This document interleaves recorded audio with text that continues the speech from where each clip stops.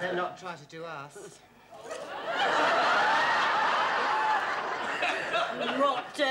What would you do, Gilbert, if he tried to do you?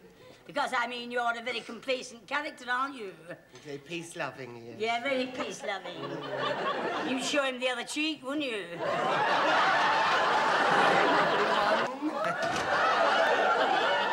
Just come to wet our whistles. 2 large whiskies, please. George and Gilbert, have a cigar. Do you think it's them? Yes. Oh, no. Neither Gilbert nor George would drink that hissing-fissing lotion.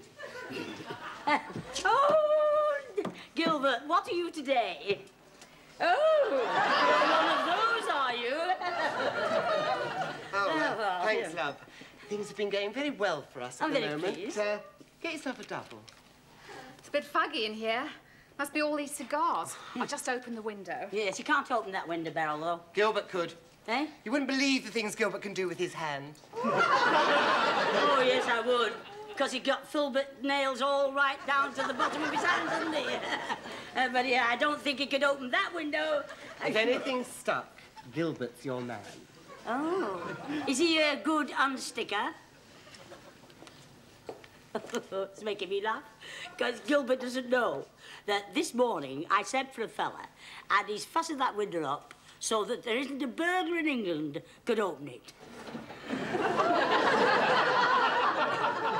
With a little penknife.